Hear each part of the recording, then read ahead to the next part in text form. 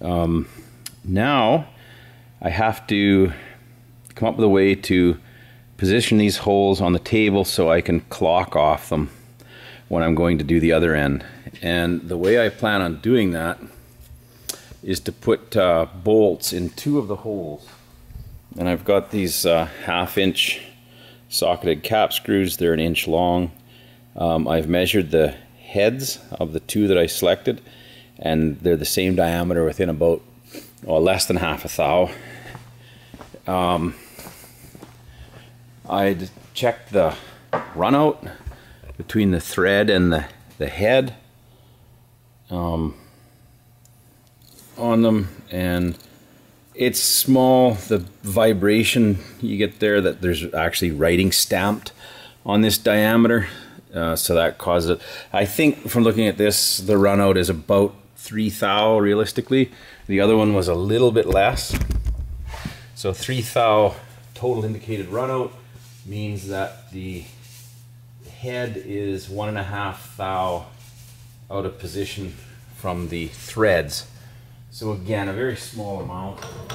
So the diameters of the head of the bolt are the same. The runout is fairly small. So what I can do is put that in. And there is another source of error, which again will be fairly small, and that's just whether the thread actually, the bolt actually centers in the thread completely. But you know, all this error together may put these two bolts out of position relative to the threaded holes by 2, 3, maybe 3 or 4 thou, maybe even 5 thou at the most. The taper locks, the hole for the bolt is 570 thou in diameter, so there's 70 thou clearance. So the bolt hole could be 35 thou out of position, and it would just go in. So the worst case for me is that I may be out about 5 thou, which is 1/7 of what would probably be acceptable here. So I'm pretty happy with this setup. Now the way it works is I'll have these bolts in. I'll take this end and I'll set it on the milling machine table,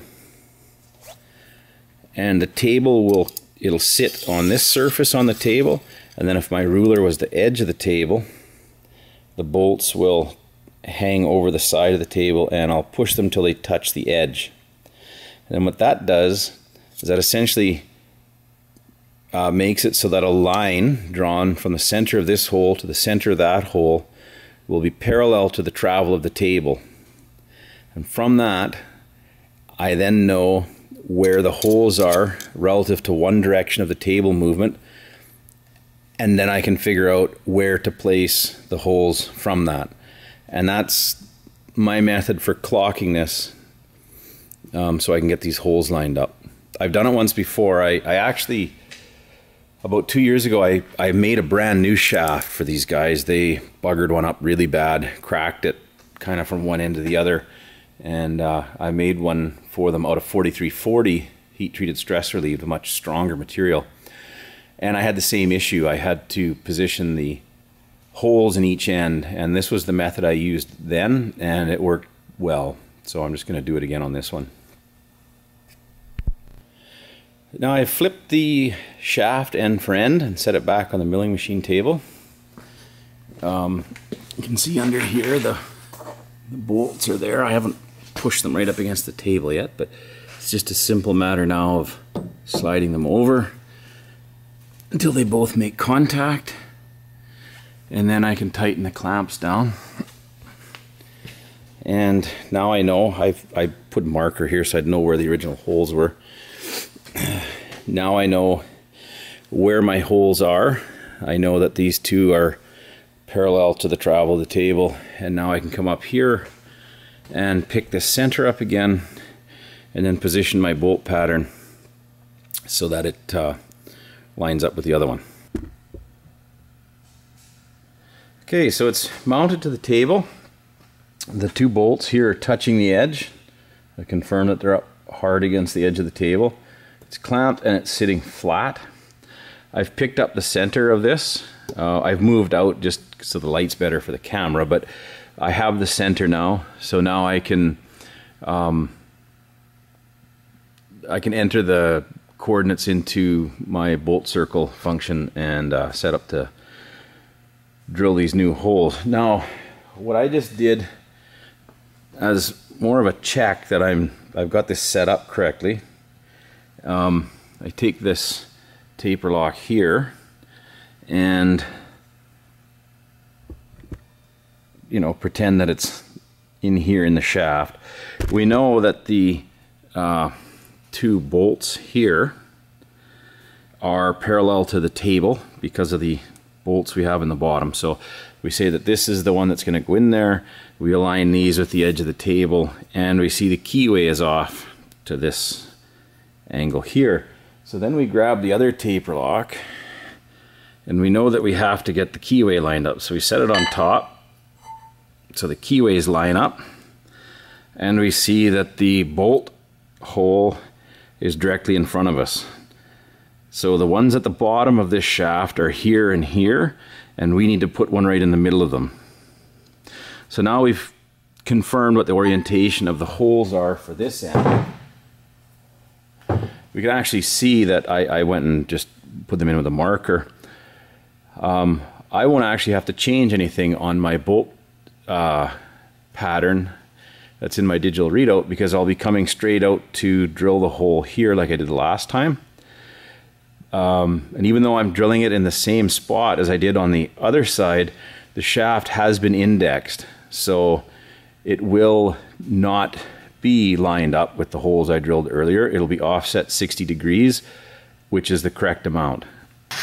You have to go back to the center on the readout. You have to go back to 0, 0 before you enter the bolt circle function, because it will assume the center of the hole is wherever you have the table sitting when you go to enter it.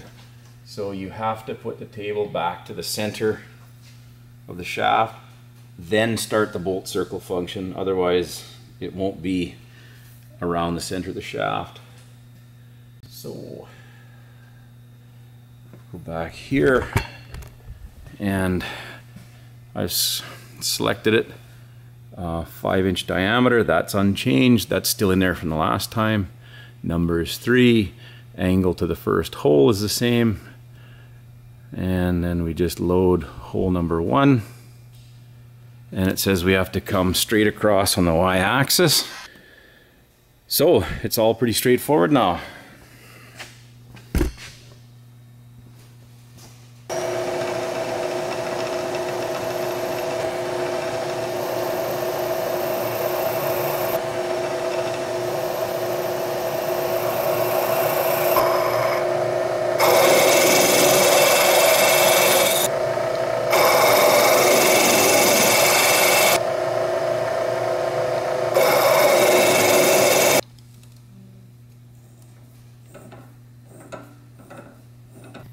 Well, the shaft is now completed.